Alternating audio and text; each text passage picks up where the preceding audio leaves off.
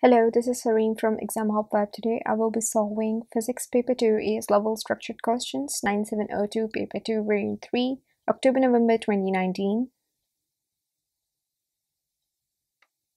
Starting with question number 1, part A, determine the SI base units of the moment of a force.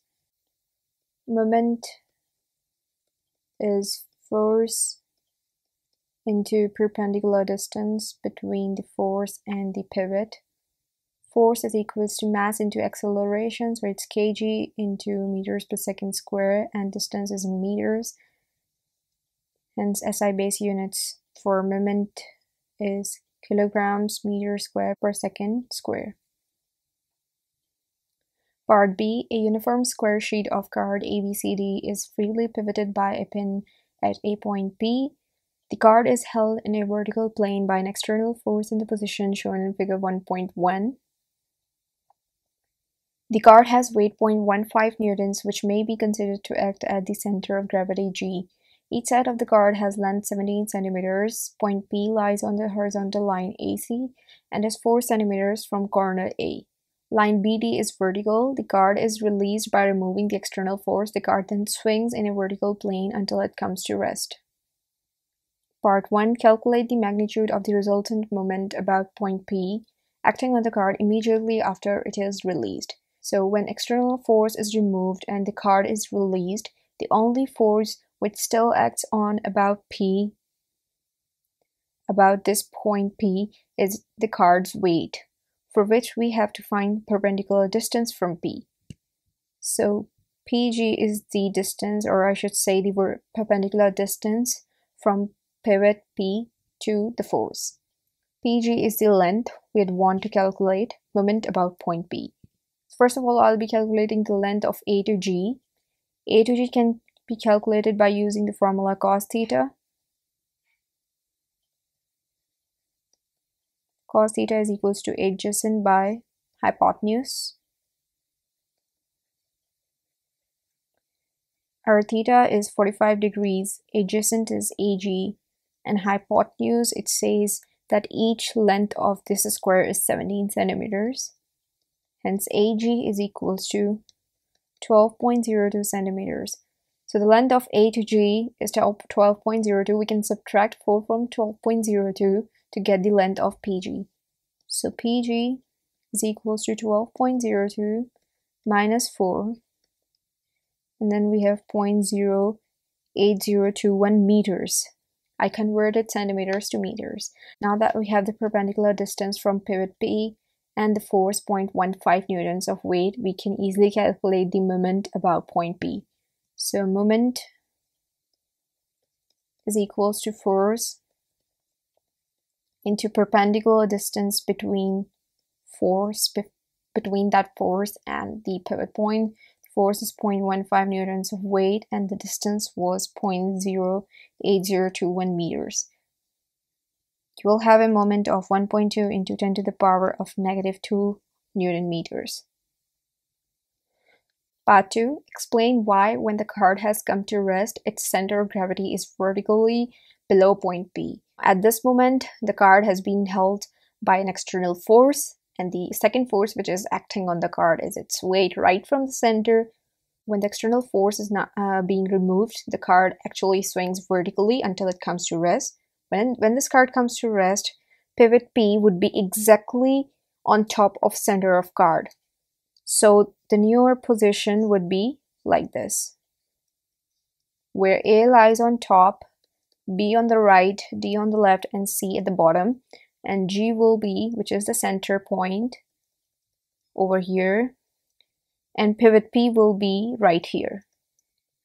So pivot P would be exactly on top of center of card, that is point G, where 0.15 newtons of weight of the card acts. Now the perpendicular distance between P and G has become 0, and hence weight does not have any moment about point P, because for the moment we need the perpendicular distance between the point about, which is P over here, and the force. The force is 0.15 newtons, but the perpendicular distance between point P and force G is 0. So we can write that perpendicular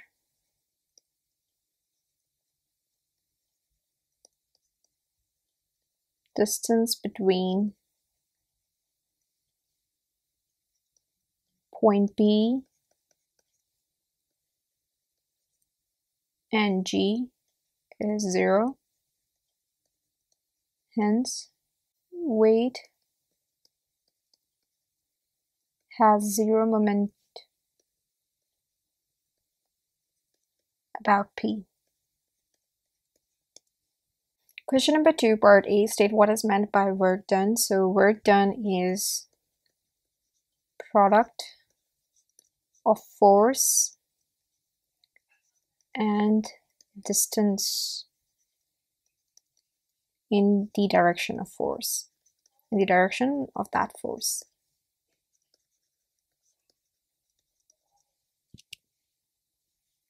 Part B, a lift of weight 13 kilonewtons is connected by a cable to a motor as shown in figure 2.1. The lift is pulled up a vertically shaft by the cable. A constant frictional force of 2 kilonewtons acts on the lift when it is moving.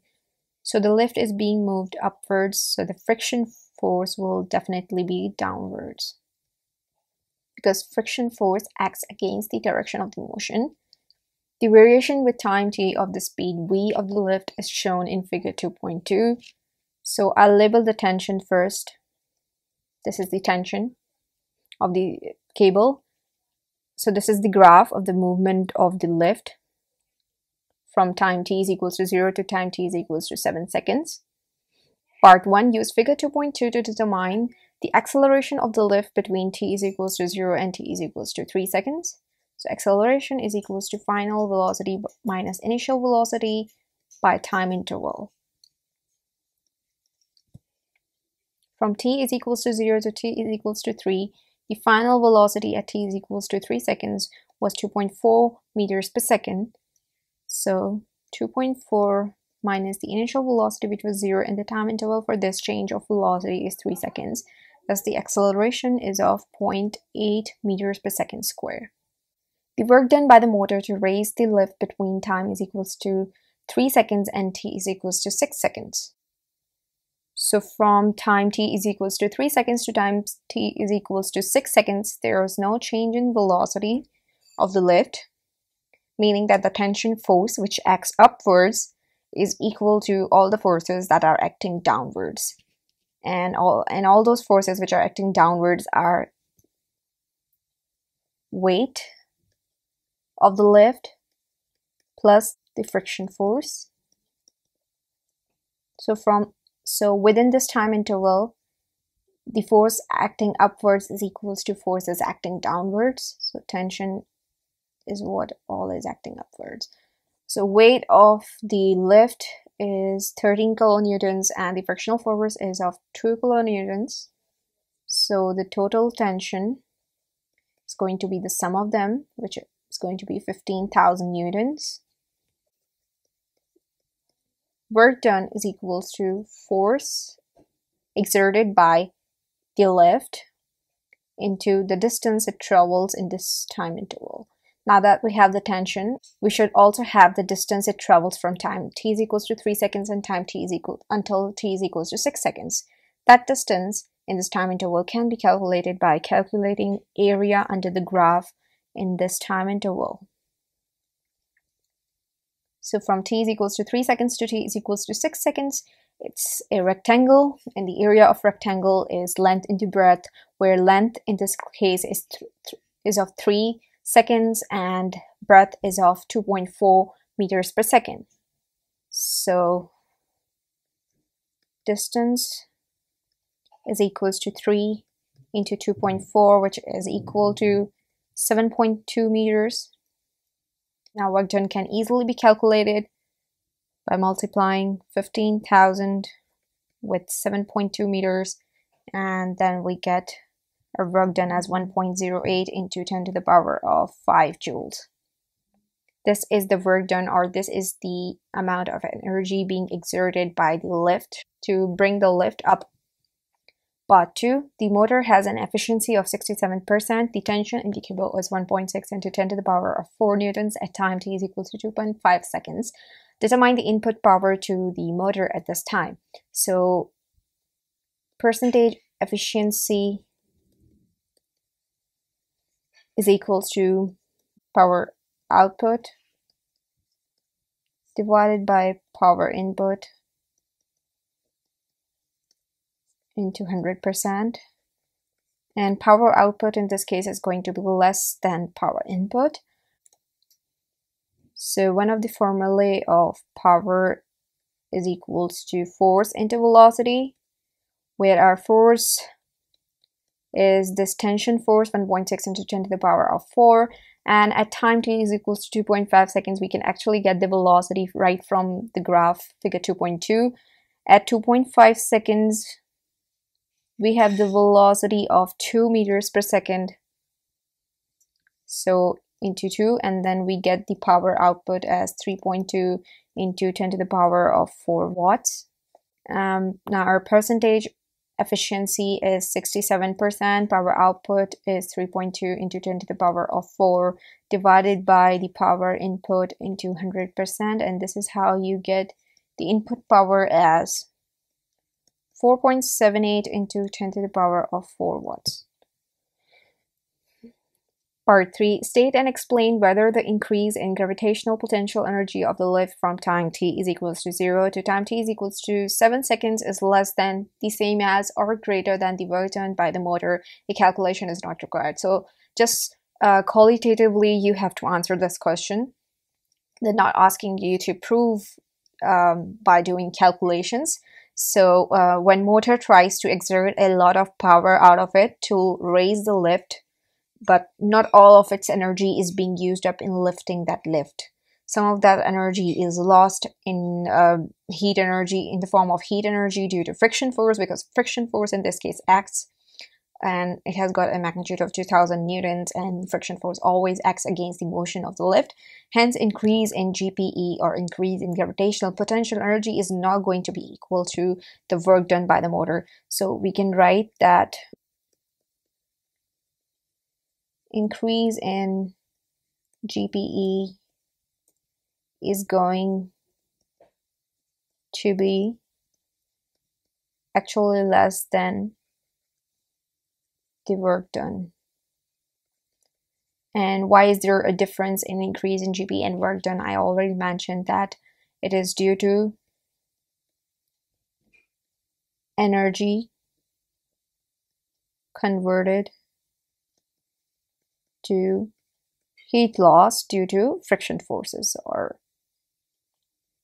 due to friction. Question number 3, part A. State the property of an object that experiences a force when the object is placed in part 1, a gravitational field.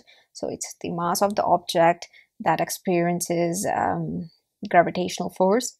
You can write that mass is that quantity or the property. Part 2, an electric field. So it's the charge that experiences this electric force. So the property is of charge. Part B, a potential difference of 1.2 into 10 to the power of 3 volts is applied between a pair of horizontal metal plates in a vacuum as shown in figure 3.1. The separation of the plates is 3.6 centimeters. The electric field between the plates is uniform. A particle of mass 5.9 into 10 to the power of -6 kilograms and charge -4.2 into 10 to the power of -9 coulombs enters the field at point X with a horizontal velocity. So I must underline this, horizontal velocity of 0.75 meters per second along a line midway between the two plates. The particle is deflected by the field and hits the top plate at point Y. As you know of the rule that opposite will attract each other, since this is of negatively charged, it will always be attracted towards the positively charged plate, so it deviates upwards. Part 1, calculate the magnitude of the electric force acting on the particle in the field. So electric force is equals to electric field strength into the charge of the particle, and electric field strength is also equal to the voltage divided by the distance between the charged plates. So we can equate both of them. Electric force by charge is equals to voltage by the distance, and hence electric force is equals to voltage into charge divided by distance. And our voltage in this question is of 1.2 into 10 to the power of 3 and the charge of the particle is 4.2 into 10 to the power of -9, and the distance between the charged plates is 3.6 centimeters, and we need to convert that to meters. So 3.6 divided by 100, and then we'll have the electric force of 1.40 into 10 to the power of -4 newtons. Part 2. By considering the resultant vertical force acting on the particle, show that the acceleration of the particle in the electric and gravitational fields is 14 meters per second square. So the formula of resultant force is equals to mass into acceleration. First, we need to find the resultant force. There are two forces that are currently acting on the particle. First is its weight, which acts downward and has a magnitude of 5.9 into 10 to the power of -6 into 9.81 newtons. And the second force is the electric force with which it is being attracted upwards.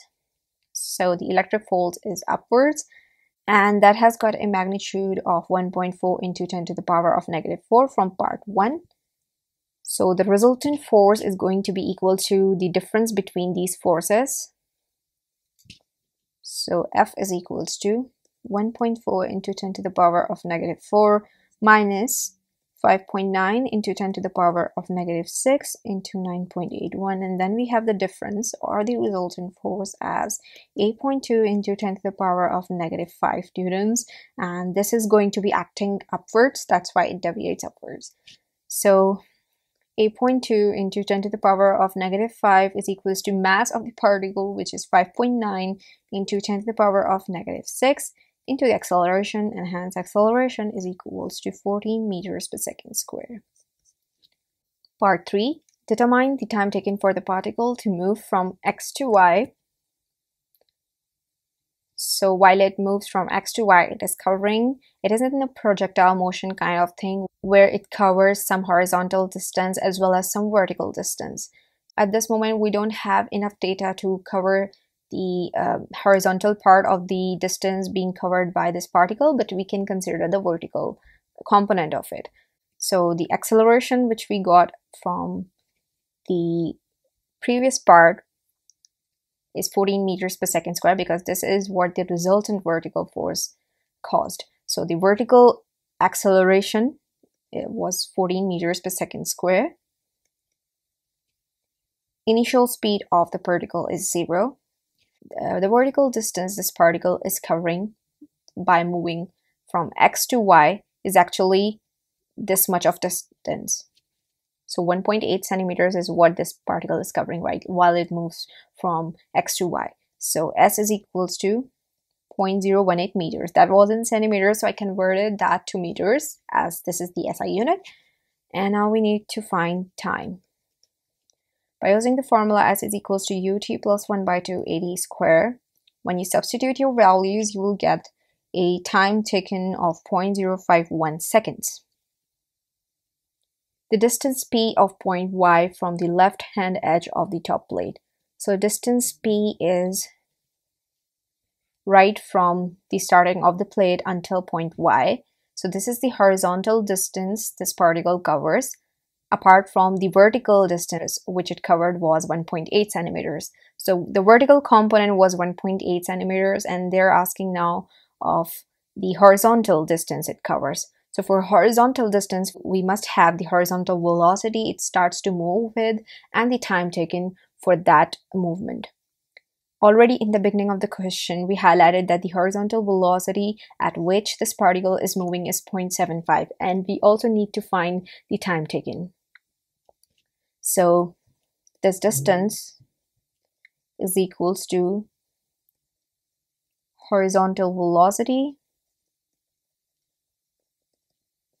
into time, and actually the time interval for this motion of the particle is going to be the same for both horizontal and vertical components of this whole projectile motion. So I'll use the answer of my previous part, and horizontal velocity was of 0.75 into 0.051 seconds, and this will give me the horizontal distance as 0.0382 meters. Question number 4. A ball X moves along a horizontal frictionless surface and collides with another ball Y as illustrated in figure 4.1. Ball X has mass 0.3 kilograms and initial velocity Vx at an angle of 60 degrees to line AB. Ball Y has mass 0.2 kilograms and initial velocity 6 meters per second at an angle of 60 degrees to line AB. The balls stick together during the collision and then travel along line AB as illustrated in figure 4.2. Calculate to 3 significant figures the component of the initial momentum of ball Y that is perpendicular to line AB. Okay, so the component of Y, which acts upwards, so this is what we are asked to calculate. Sine 60 is equals to the vertical component of mass Y, what we have to calculate, divided by the hypotenuse, which is 6 meters per second. So the vertical component of the speed of Y is equals to 3√3 meters per second. So the component of the initial momentum of ball Y that is perpendicular to line AB is that momentum is equals to mass into velocity. What we're calculating is for ball Y, so mass of ball Y is 0.2 kilograms into the vertical component of the velocity of 6 meters per second is 3√3 meters per second, and we get the momentum component of momentum as 1.04. Part 2. By considering the component of the initial momentum of each ball perpendicular to the line AB, calculate 3 significant figures Vx. Okay, so vertical component of a momentum of Y is 1.04 kilograms meters per second, and that of X is Vx sine 60 into the mass of X.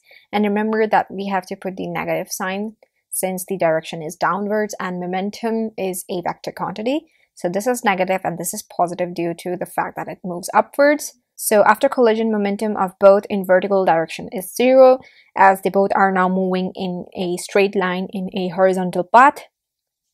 So by writing that momentum before collision is equal to momentum after collision.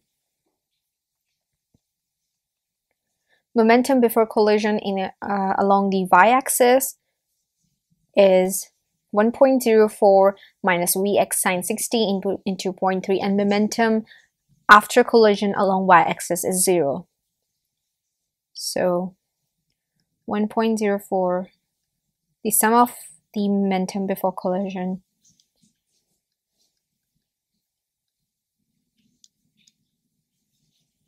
is equals to 0, and this is how you get the value of Vx as 4.00 meters per second. You need to mention 0.00 since they're asking you to calculate to 3 significant figures.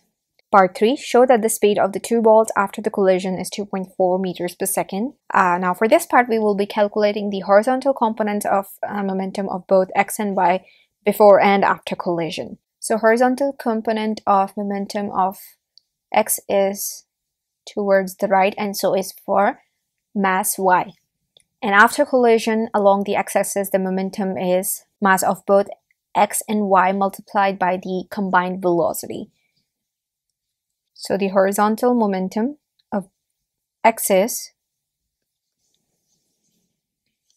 4 cos 60 into 0.3, and for Y is 6 cos 60 into 0.2. This is equal to 0.6. This is also equals to 0.6, and remember these both are positive since they're moving towards the right, and momentum is a vector quantity. Again, momentum before collision in x direction or along the x-axis is equals to momentum after collision in x direction. So momentum before collision in the x direction was 6.6 plus 0.6 is equals to momentum after collision along the x-axis is the sum of the masses, which is 0.5, into the combined velocity, or the velocity they are traveling with. So this v is equals to 2.4 meters per second. Part B, the two balls continue moving together along the horizontal frictionless surface towards a spring as illustrated in figure 4.3. The balls hit the spring and remain stuck together as they decelerate to rest. So they're together while they decelerate to rest. All the kinetic energy of the balls is converted into elastic potential energy of the spring. The energy E stored in the spring is given by half of K into x squared, where K is the spring constant of the spring and x is its compression. The spring obeys Hooke's law and has a spring constant of 72 newtons per meter. Part 1, determine the maximum compression of the spring caused by the two balls. So it is said that all kinetic energy of two balls converts to elastic potential energy of the spring. Kinetic energy of the two balls is equal to half of mass of the two balls is 0.5, and the velocity they are traveling with towards the spring is 2.4 square, and this gives us the kinetic energy as 1.44 joules. Now this 1.44 joules is totally getting converted to elastic potential energy, which is half of the spring constant for this spring is 72 newtons per meter into x squared, where x is the compression. And this is how you get the maximum compression as 0.20 meters. Part 2, on figure 4.4, sketch graphs to show the variation with compression x of the spring from 0 to maximum compression of the magnitude of the deceleration A of the balls. So they have said in the beginning that the two balls decelerate to rest as they hit the spring right over here, which I underlined previously. So with increase in x means with increase in compression, the deceleration actually increases. So there will be a straight line with a positive gradient, and it will be through origin. Now the kinetic energy of the balls. So the kinetic energy of the two balls, it is said that it converts completely to elastic potential energy of the spring. So the more the compression, the higher the elastic potential energy, thus kinetic energy decreases when x, or compression, increases. It will be an increasing slope, but the other way around. Like the increasing slope will be this one, but this one over here will be downwards. So at x is equals to 0, where the compression is 0, there will be that maximum amount of kinetic energy, and then when x is maximum, the compression is maximum, the kinetic energy will have been converted to elastic potential energy. So the graph will be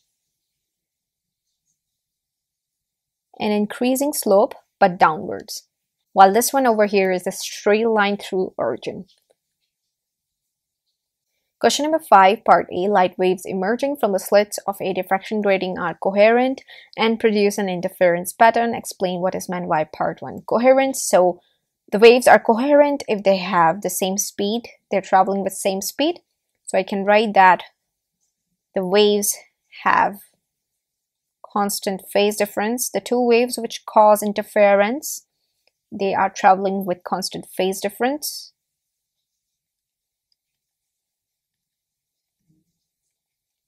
Part 2, interference. So interference is caused by a combination of displacements of overlapping waves. Anyway, combination of displacement of overlapping waves.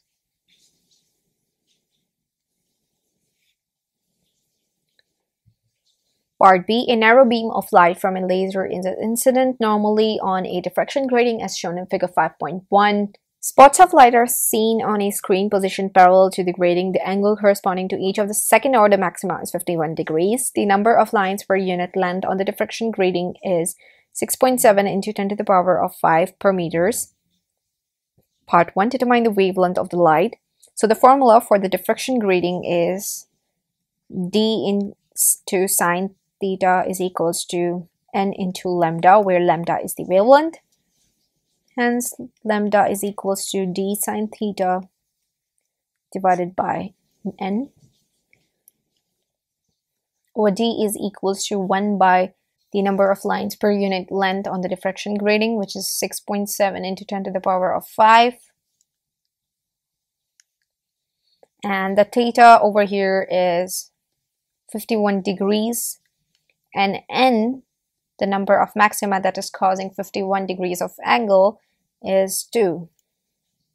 So when you substitute all your values, you'll get a wavelength of 5.8 into 10 to the power of -7 meters.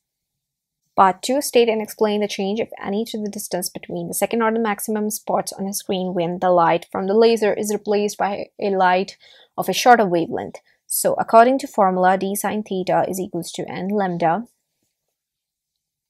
where lambda is equals to d sine theta by n. When you decrease the wavelength, you also decrease the angle between the maximum order forming.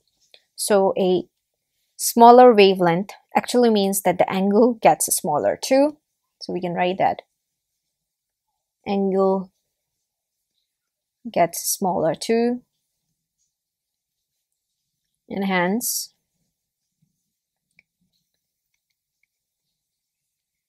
distance between second order maximum decreases.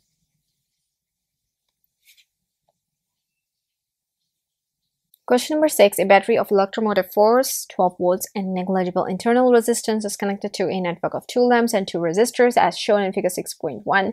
The 2 lamps in the circuit have equal resistances. The 2 resistors have resistances R and 28 ohms. The lamps are connected at junction X and the resistors are connected at junction Y. The current in the battery is 0.5 amperes and the current in the lamps is 0.2 amperes. Part A. Calculate the resistance of each lamp. So current divides at this junction right over here from 0.5, only 0.2 amperes of current flows. This means that current across this loop is going to be 0.3 amperes. And also these two paths, they are in parallel to each other because of division in current. That's the rule for parallel circuits or parallel loops. Both lamps are now in series, meaning this lamp, and so are these resistors. They are in series to each other, and these 2 lamps are in series to each other. This also means that 12 volts, which is the EMF of the battery over here in the circuit, is going to be the PD across this loop containing 2 lamps and this loop containing these 2 resistors. Meaning, again, I'll label that 12 volts come to this loop and 12 volts come to this loop. Again, these 2 resistors are in series with each other and these 2 lamps are in series with each other, while these 2 components, the lamp and the resistors, they are in parallel to each other. So both lamps, they have got equal resistances and equal current flowing because they are in series, and in series circuit, the current across each component is the same. So they must have equal PD across them. So 12 volts for this complete loop, for the loop containing these 2 lamps, means each 6 volts will be passing through each lamp. And this is what the question is asking us to write, that resistance for each lamp is voltage divided by current. Voltage across each lamp is 6 volts and the current across each lamp is 0.2 amperes. And this is how you get 30 ohms of resistance for each lamp. Part 2, resistance R. We know the total voltage across this loop containing this resistor R and this resistor of 28 ohms of resistance is having a combined voltage of 12 volts, and the current across this loop is 0.3 amperes. Again, the current across R and current across 28 ohms will be equal, but the voltage across R is not going to be equal to voltage across 28 ohms because these 2 resistors are in series with each other. So the combined resistance in the series circuit is always the sum of the resistors. And now we have the combined voltage for this loop and the combined current for this loop. So we can calculate the combined resistance of this loop. So resistance is equals to voltage divided by current. Combined resistance is equals to combined voltage, which is 12, and combined current, which is 0.3, and we get the combined resistance as 40 ohms. Now, the combined resistance of a series circuit is always the sum of the individual resistances. I already got the total resistance of this loop where it only contains these two components, where this one has 28 ohms, so this must be 40 minus 28 ohms. So this will be having 12 ohms. Part B, determine the potential difference Vxy between points X and Y. So for this, we need to find the potential difference at point X and potential difference at Y, and then subtract those values to get the potential difference between X and Y. So at X, PD is actually the total PD in this loop minus the PD across this first lamp. So the total PD which is entering this loop containing these two lamps is 12 volts, and the PD across this first lamp was of 6 volts. So at X, the voltage will be 6 volts. At Y, the PD is going to be the total PD for entering this loop containing these two resistors minus PD across this resistor R. So PD across this resistor R can be calculated by using the formula, the total V into resistance R divided by the combined resistance of the series circuit, which is R plus 28. So when you substitute your values, you will get the VR or the voltage across resistor R as 3.6 volts. Now 3.6 volts is being consumed by resistor R, so leftover is 12 minus 3.6, which is equal to 8.4 volts. So now the PD across XY is the difference between 8.4 and 6. So this is 8.4 minus 6, and this is equal to 2.4 volts. Hence, this is the answer. Part C, calculate the ratio total power dissipated by the lamps divided by total power produced by the battery. So power dissipation has its own formula, I squared by R, and power produced has its formula, I into V. Power dissipation by the lamps is the total current they are getting into the combined resistance of both the lamps. So the current flowing across both the lamps is 0.2 amperes, while the combined resistance of both these lamps is 30 into 2, since each lamp has got 30 ohms of resistance. So 0.2 square into 30 into 2 is the power dissipated by both the lamps, and it's 2.4 watts.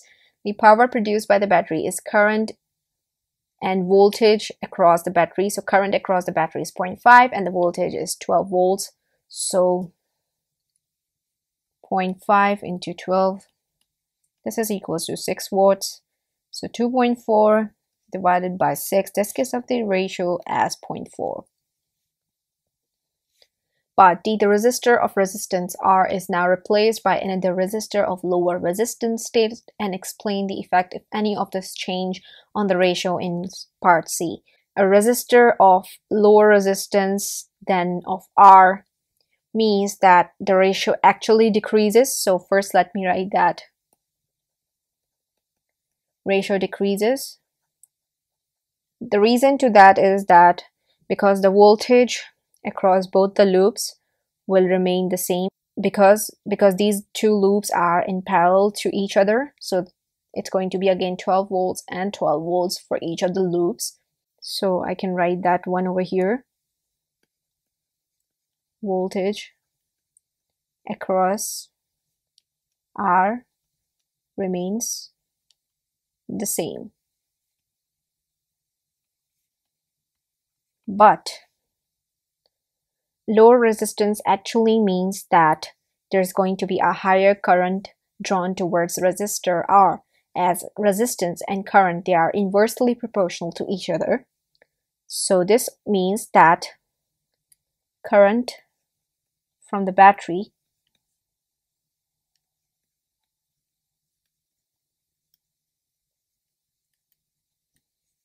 increases.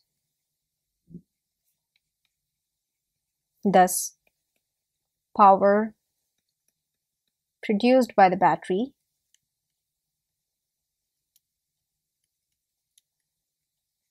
increases. When the denominator increases and numerator remains the same, the ratio will of course decrease. Question number 7. A stationary nucleus of a radioactive isotope X decays by emitting an alpha particle to produce a nucleus of neptunium-237 and 5.5 mega electron volts of energy. The decay is represented by the following equation. Part A, calculate the number of protons and the number of neutrons in a nucleus of X. So X combines both neptunium and alpha particle. Alpha particle has a nucleon number of 4 and a proton number of 2. So sum of 237 and 4 gives us 240 nucleon number, and 93 and plus 2 gives us 95 proton number. So our number of protons is going to be 95. And the number of neutrons is the difference between the nucleon number and the proton number, which is 240 minus 95, and that is equal to 146. Part B, explain why the energy transferred to the alpha particle as kinetic energy is less than the 5.5 mega electron volt of energy released in the decay process. So 5.5 mega electron volt is nothing basically but the gamma radiation. So gamma radiation is also produced.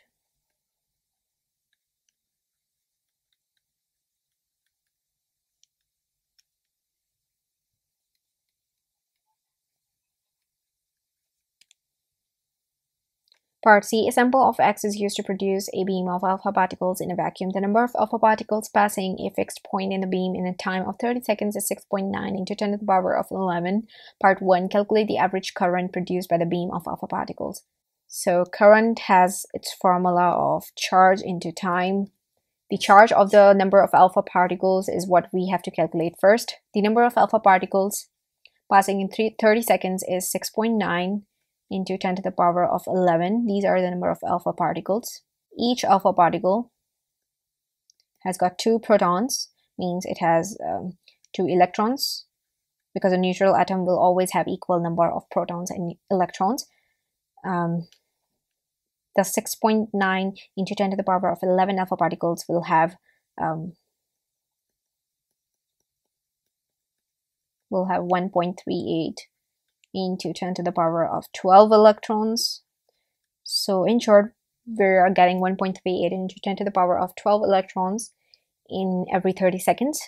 Now, each electron has a charge of negative 1.6 into 10 to the power of negative 19 coulombs. So 1.38 into 10 to the power of 12 electrons will have a combined charge of 2.208 into 10 to the power of negative 7 coulombs. So our current will be 2.208 into 10 to the power of negative 7 into time is 30, and we get a current of 7.36 into 10 to the power of negative 9 amperes. But to determine the total power in watts that is produced by the decay of 6.9 into 10 to the power of 11 nuclei of X in a time of 30 seconds. So power has its own formula of N into energy divided by time. The number of particles passing this time is 6.9 into 10 to the power of 11. The energy being produced in this reaction is of 5.5 mega electron volts. But first we need to convert that to joules, since that is the SI unit for energy. So each electron volt is of 1.6 into 10 to the power of negative 19 joules of energy. So 5.6, which is currently in mega electron volts, is now 5.6 into 10 to the power of 6 electron volts. So this is now being converted to joules.